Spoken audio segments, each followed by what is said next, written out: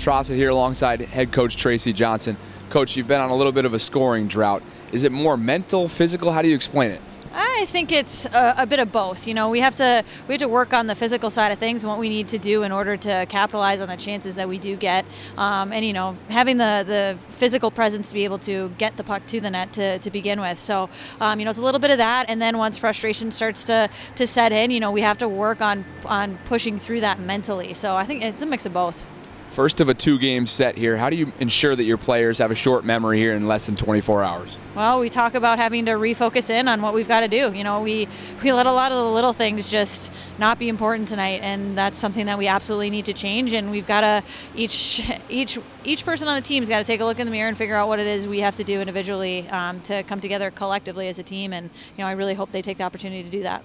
All right, Coach. We'll see you tomorrow night. Thanks so much. All right, we'll see you tomorrow night, 5:30, Sacred Heart, Stevenson, right here.